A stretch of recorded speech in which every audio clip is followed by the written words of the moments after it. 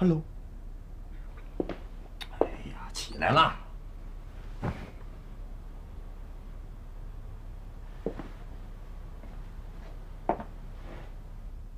让人赶出来了？闹掰了？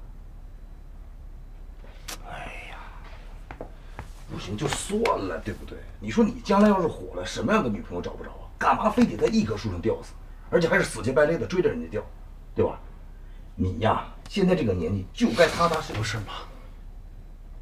那个就是广告片出来了，然后约着一起去奥斯陆审片。当然了，这个瑞业的人呐，肯定去。没事，你要是不愿意去就不去，这事交给我，完全没问题。这样，你就踏踏实实睡。我这个审美啊，还是相当高级的。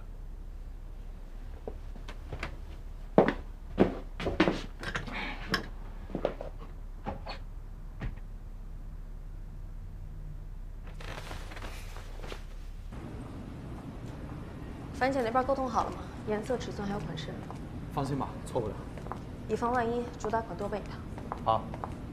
哎，他们到了。哎。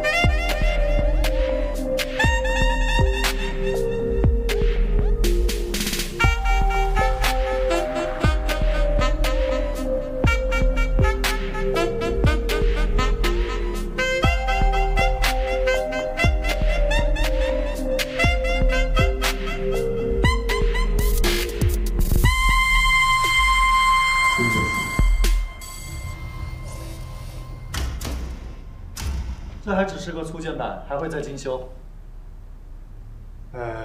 不是修不修的问题，就是是什么？您说。是什么倒也说不上来，就是感觉哪儿不对。你们觉得呢？啊，对，就是那个整体的节奏有点乱，而且那个点没打出来，就是少了一点那种怦然心动的一个少女感。简单的说，就是少了一个那个隔着屏幕都能嗅到这个欲望。是这样啊，我是觉得吧，不，这个我觉得这个陆正安他的表现是没有问题的。我觉得欲望这种东西非常主观，不同的人有不同的感受。我个人倒是觉得，觉得什么？觉得怦然心动，有冲动，有欲望。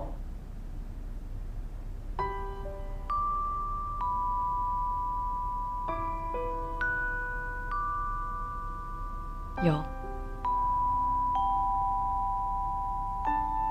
我也有。当局者迷，这个不能作为参考。要不再调一版吧？不用完全按照方案做，方案是死的，人是活的，对吧？